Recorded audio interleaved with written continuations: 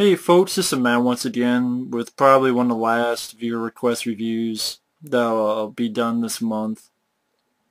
And that's for ChristopherSmac, who wanted me to do this film, 2010. Of course, the sequel to 2001 Space Odyssey, directed by Peter Hyams, starring Roy Scheider, John Lithgow, Balaban, Keir, Helen Mirren. Written, produced, and directed by Peter Hyams. Now, Peter Hyams is probably one of my... If I've had a top 10, he'd be in there as favorite directors, Peter Hyams. He's done a lot of good films. Outland, my favorite Sean Connery film. He's done Running Scared with Billy Crystal, Peter Hyams, entertaining film. Time Cop and Sudden Death, fun Jean-Claude Van Damme movies. End of Days, I think it's an awesome Arnold Schwarzenegger flick, underrated. Narrow Margin, that's a good one with Gene Hackman. And it seems like Peter Hyams, a lot of his films were not really much of big hits. I think this and Time Cop are his biggest grossing movies. Even then they were like 45 million bucks or so. But I enjoy the original 2001 Space Odyssey. I enjoy it. I do like this more though. This one's definitely faster paced in a way. It's definitely shorter. And most of all, it's more to the point. Like 2001 Space Odyssey is more about Stanley Kubrick being very artistic. You know, if you see Stanley Kubrick, you know, you see a film of his, you know what he's trying to do. This one is much more to the point. It's much more, I don't know if I should say simpler, but it's much more straightforward. I think that's the best way to put it. It's much more straightforward film. Of course, it takes place 9 years after 2001 Space Odyssey. Roy Scheider is this guy who, he was kind of head of the mission in the first film. Like, he sent the guys out there. But since all that went haywire, he's now just a teacher. He plays a Dr. Floyd. Haywood Floyd, I believe, is the character's name. And Peter Hyams does a lot of great job directing. Like in the opening, you have that, of course, that song was also Sprats Zarathusta. I'm not sure how you pronounce that. Ba, ba, da, da. That classic score, and then 2010 popping up, which is weird. 2010, it's like, wow, that was last year. That was last year, but we didn't make content. What the fuck? It is weird seeing a futuristic movie of 2010, and it's like, that was last year. This is May 1984, so it seemed like a long time from then. But it's one of those films. Roy Scheider is at this sort of all these satellites, and this Russian guy comes, and one leads to another. Takes place in a time when Russia and, because remember, this is 1984, so you have the Cold War going on. Russia and America, there's tensions rising, and the Russians are going to have their spacecraft up there first. But he's sort of Russian guys talking to Roy Scheider saying, if we work together, we'll get there first, but you guys know the Discovery ship from the first movie and the HAL 9000, so you guys can make it work. And Roy Scheider's like, well, why would we do that? But then he finds out that the ship is orbiting and it's going down, so it's going to blow up. It's going to crash into orbit on one of the moons of Jupiter. And one thing leads to another. He and John Lithgow and Balaban join this Russian crew, and they go off to go to the Discovery ship from the first film, reboot the HAL 9000, and this is basically about their mission to do that. Now, the film has great special effects. I think the special effects work fine today. I think these special effects look better than any of the CGI today. That's my opinion. I do think the special effects look better, much better. They look more pleasing to the eye. I think it's really stellar special effects. I definitely like the cast more than The first film, it's okay cast, but Roy Scheider, who's no longer with us, great actor from Jaws, from a lot of films. Roy Scheider has always been a great actor. He does a solid job here as the lead. John Lithgow is fun. And like certain things happen in the mission, like they have to do this slingshot maneuver because they don't have enough fuel to get there. They know that, so they gotta do like a slingshot around. Rebooting Hell 9000, figuring out what happened. And actually, this film made me enjoy the first one more because this one made me understand the first film more, like the Hell 9000. The reason it kind of went bonkers was that it was told to lie, and it didn't know how to compute that, so it messed up. A little bit of what the monolith, because they found a monolith. There's a monolith near where the Discovery's at on one of the moons of Jupiter. And one thing leads to another, and you also have appearance of Dullea, Dave Bowman. He appears once in a while, saying that they have to leave very quickly in a few days. What's going to happen? Something wonderful. It's not an action film, not in the least. It's not really a thriller. It's more of a sci-fi, I don't know if you call it a drama, maybe, but just science fiction film, not an action film at all, not thriller at all. You have a little bit of suspense where, like, you have some fun banter, some humor with John Lithgow, and meets this Russian guy named Max, who's helping him. John Lithgow is an engineer, but he's not used to being in space. And the guy's helping him out, and they sort of form a bond, which they have some good back and forth. Like, John Lithgow asked him how to say things in Russian, like chicken, or, you know, I feel dumb. How do you say dumb in Russian?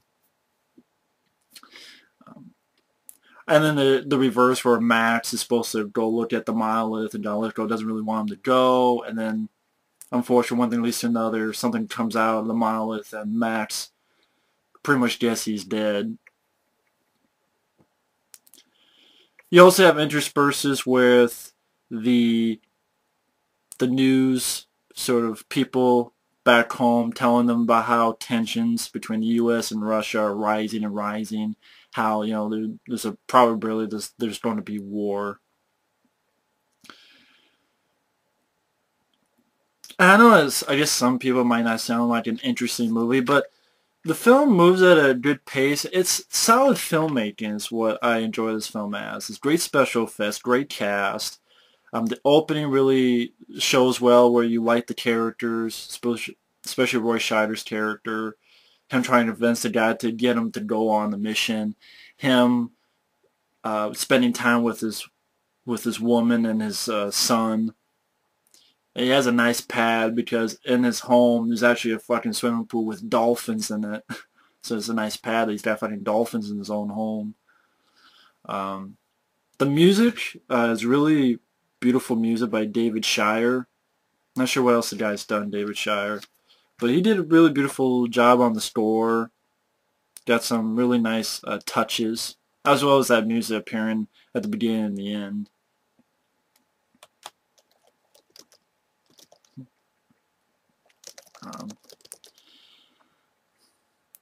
Basically, I'm just looking up the film. I know I should have looked this up before. It got kind of decent reviews. You know, it didn't get bad reviews, but it didn't get the greatest reviews. I guess it's one of those things where when you compare it to the original film, a lot of people just sort of, you know, it didn't ruin the first film, but at the same time wasn't anything special, which I disagree with that.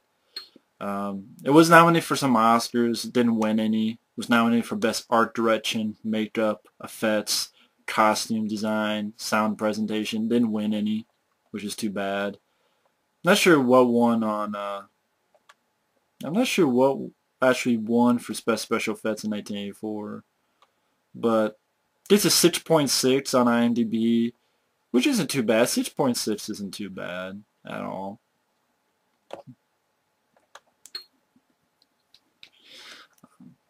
But I guess apparently the score was composed by Tony Banks of this, I guess of the band Genesis, but the score was dropped. So they got this guy, David Scheider. And David Scheider, that's why I'm looking.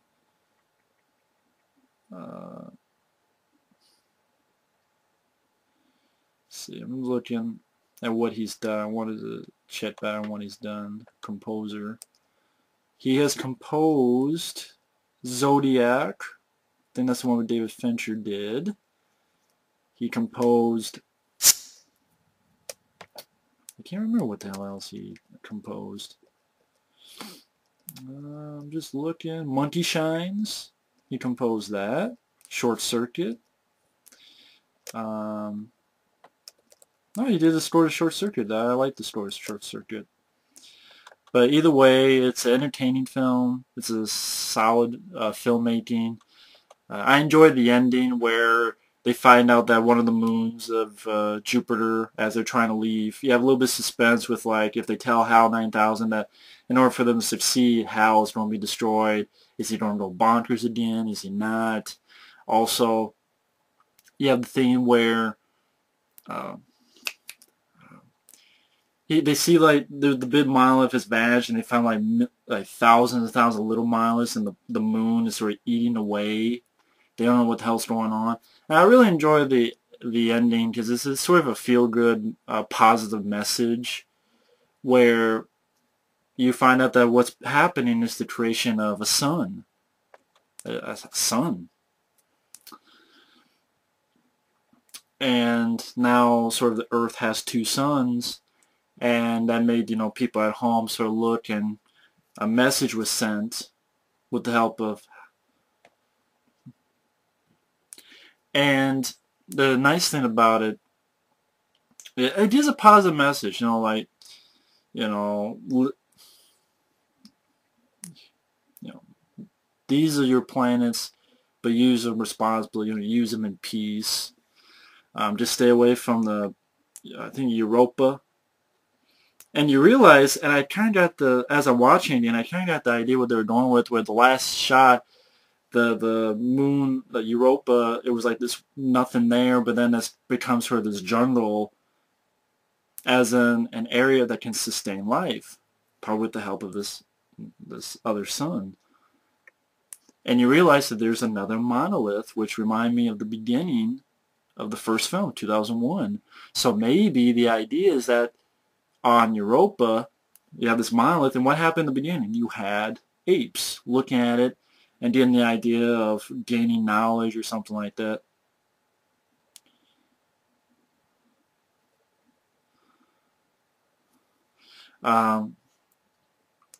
The thing of it is, there will be other life there. And I know I'm going all over the place, so I'm trying to find the best way to word it. There's the idea that, you know, another life will come up there, and, you know, maybe they will meet us and vice versa, because it also made more sense now that when Roy Scheider, he's doing like a little monologue at the end, like maybe the children of the new sun will meet the children of the old, and maybe that's what he means. And you know, it'd be interesting to see what if they did a third film. Like, I know there's one called 3001. I don't think they'll ever do it, but I'm just saying, if they did, I'd be interested. Because I know it deals with the character Frank Poole, the one that got pushed out in the very first film, that HAL 9000 cut us and he drifted off.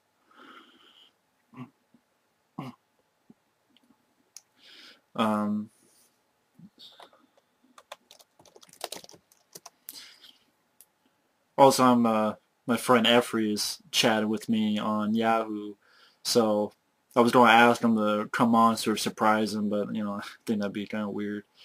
But 2010, overall, it's a solid film. It's an entertaining film. It's a film that makes you feel good at the end. Deals with beautiful special effects, solid score. Um, just a nice looking film, good looking film, well acted. John Lithgow does great. Roy Scheider, I love him as the lead. Uh, pace is fine with me. It's more of a slower paced film, not action or explosions or anything, but it's trying to make a message, but not in your face.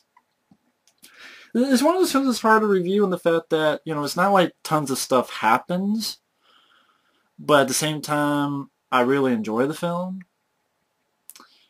I just like the fact that, you know, you watch the film and by the end you feel good. You know, you feel, you know, kind of nice about it. And that's not too shabby, especially in this time of age.